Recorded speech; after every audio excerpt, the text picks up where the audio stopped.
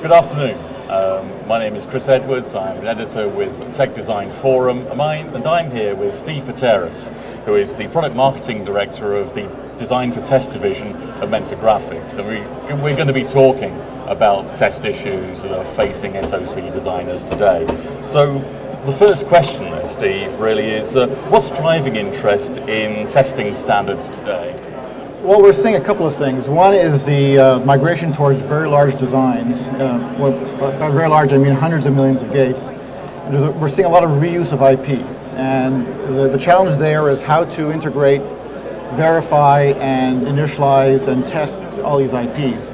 So there's a standard being developed called the IEEE 1687, which is sort of referred to as the plug-and-play or IJTAG standard. And that is really seen as critical for dealing with handling all of this various IP integration into these very large designs. Yes, yeah. What sort of things do you see 1687 enabling for customers?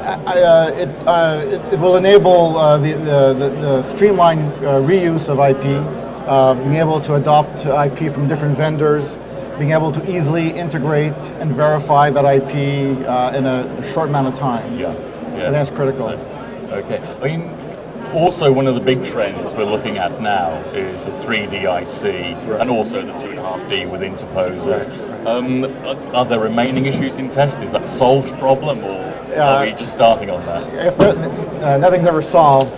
What we're seeing, though, is a lot of the test solutions we've developed over the years for advanced 2D designs are sort of lending themselves to the 3D space.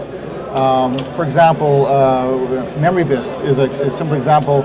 We've recently developed a solution for dealing with memories inside ARM cores. And these memories that are on a shared bus. And that concept of testing memories on a bus is now extendable to stacked memories in a 3D stack, or DRAM stacked into a 3D stack.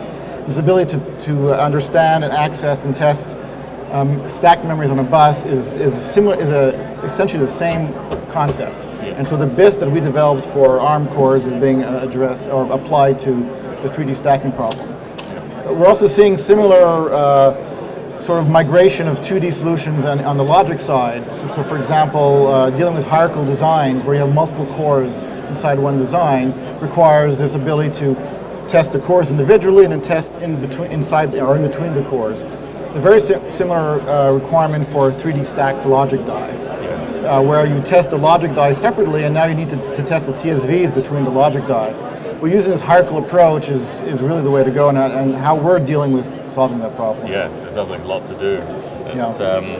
And do you see new approaches coming in the SoC test area? We've seen things like hierarchical or hybrid BIST type approaches. Well, so the hierarchical that I mentioned is certainly one of the things we're seeing. Yeah. The other is this need to reduce test time and reduce test patterns as we get to these larger and larger designs.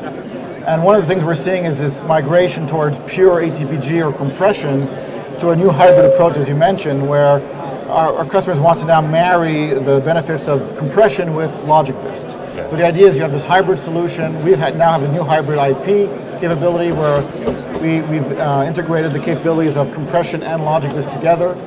And so you can now use this hybrid approach where you use logic BIST first to get a certain amount of quick coverage, and then you top that up with compression patterns. Yeah, interesting.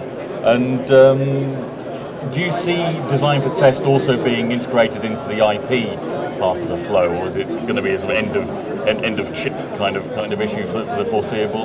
Well, I definitely see a migration down into the IP level, and I think 1687 also enables that. But clearly, we're seeing more and more reuse, and so there's this desire to add DFT to the IP itself, and the hierarchical solution comes into play there because you can add the DFT to the core, you can then isolate it with what we call wrapper chains for test, and then that core can be simply reused over and over again, and the test goes with the core. The patterns, the BIST, the DFT are all fully transferable to the next level of hierarchy, wherever that IP goes.